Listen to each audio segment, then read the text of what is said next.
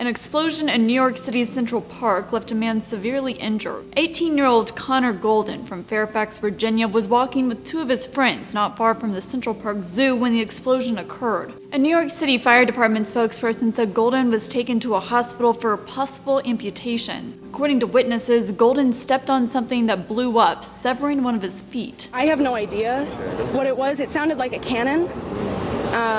So that's why I thought it was like a 4th of July thing. Police say they aren't sure what caused the explosion, but they speculate that it could be fireworks since Monday is the 4th of July. For Newsy, I'm Katie Link.